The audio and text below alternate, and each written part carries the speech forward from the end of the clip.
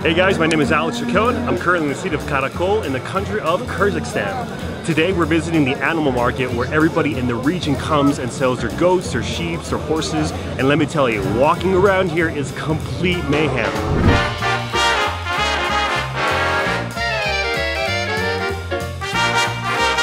This chaotic congregation is Central Asia's largest animal market. Farmers and livestock owners from all over Kyrgyzstan travel to the city of Karakol every Sunday morning to sell, buy, and trade their livestock. Some even transport them the entire way on the highway.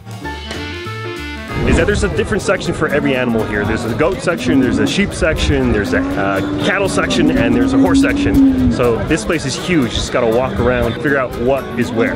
You'll see locals bargaining over thoroughbred horses, children herding sheep, and you'll even see people loading goats by hand into the back of a sedan, truck, or even car.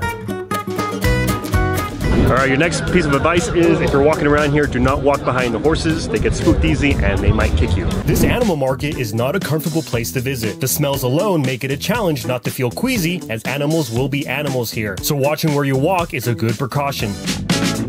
One of the other things that is completely indescribable is just the smell that comes from here. It is rough. It's just all the massive fecal matter that's on the floor. Don't bring sandals here. That's my recommendation. Be sure to bring your sense of adventure, an open mind, and always watch where you're walking. Otherwise, you'll most likely leave this experience with a souvenir stuck to the bottom of your shoe. Alright, that was a visit to the animal market here in Kyrgyzstan. Thanks for joining me. See you next time.